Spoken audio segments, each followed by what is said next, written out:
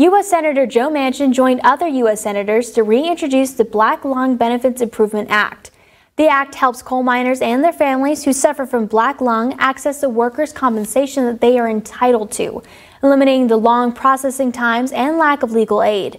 The Black Lung Benefits Improvement Act makes updates to the original act to help restore lost aid due to increased cost of living, help families obtain secure legal aid, allow families and miners to reopen cases, and ban unethical conduct by attorneys and doctors in black lung processing claims.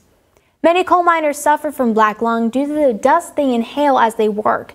As a response to this, Congress created the Black Lung Benefits Act in 1976 to provide monthly aid and medical care for coal miners who have black lung disease or are left medically disabled.